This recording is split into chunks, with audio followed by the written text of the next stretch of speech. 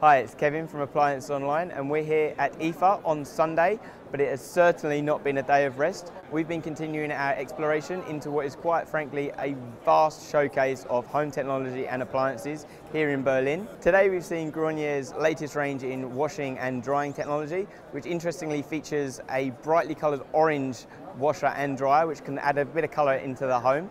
We visited Electrolux to see their range of small appliances, including laundry and a really cute capsule coffee machine, which has a really slender design and apparently is going to be launched into the Australian market in the early part of 2014.